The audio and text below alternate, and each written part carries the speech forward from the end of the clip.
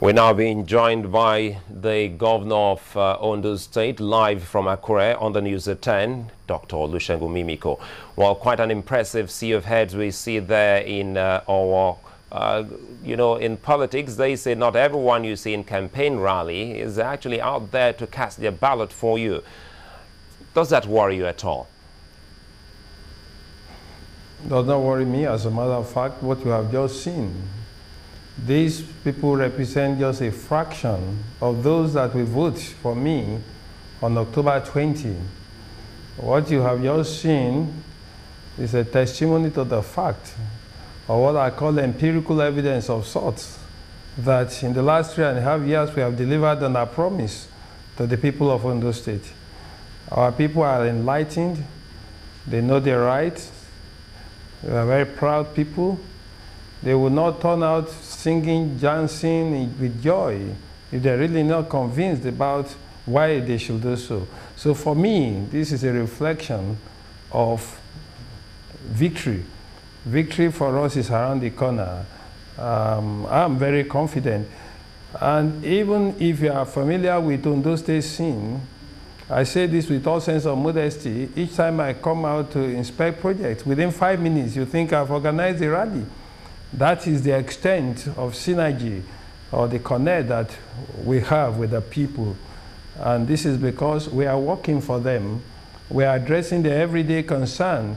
We are converting policies into programs that touch the life of our people.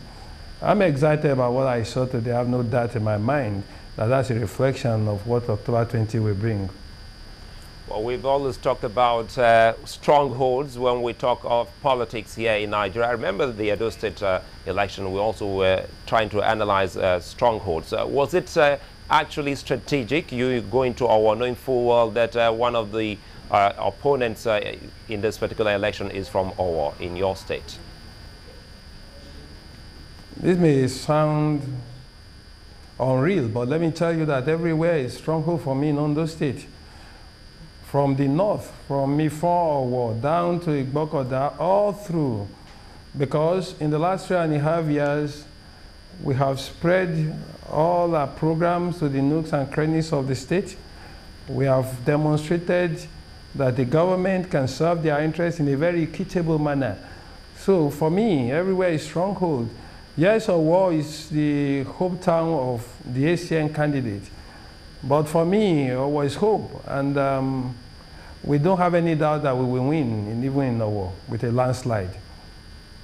Is your party nursing any fear? Because now we see the party national chairman asking the government at the center to bring as much as 5,000 soldiers. Why soldiers? I think the point the national chairman is making is that security is very, very critical in this election.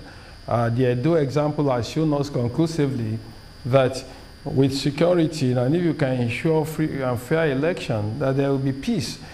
Edo election has been applauded by everybody, both at home and abroad, and a critical element of the Edo template is that there was security, adequate security.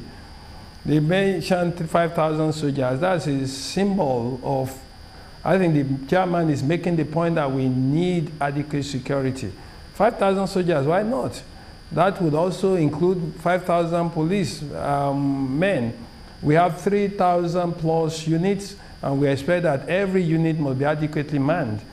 And we also have a large riverine community which has its own security challenges. So we expect also that the peculiarity of the terrain must be taken into consideration. But there's no question about the fact that we must have security. Security in every unit and all over the state. Restriction of movement. The Edo template has proved conclusively that we must leverage on the advantage of staggered election to ensure that we secure every state properly in election as a very important variable in having free and fair election in Nigeria. So I'm one with the chairman that we need adequate security for the election of October 20. Well, finally, preparations towards every election is key here. Remember also a very sad commentary in the Edo State election was the boat mishap where INEC officials and some ad hoc staff were drowned. Knowing that we have so many riverine areas in Ondo State, are you aware if the umpire has made adequate arrangements for that particular election? For now, I don't know about that. Perhaps it's too early to talk about that, but I expect that INEC will learn from their Edo experience to ensure that areas of gaps in arrangement will be filled when they get to Ondo State. I expect them to appreciate the peculiar terrain of our riverine communities and make adequate arrangement.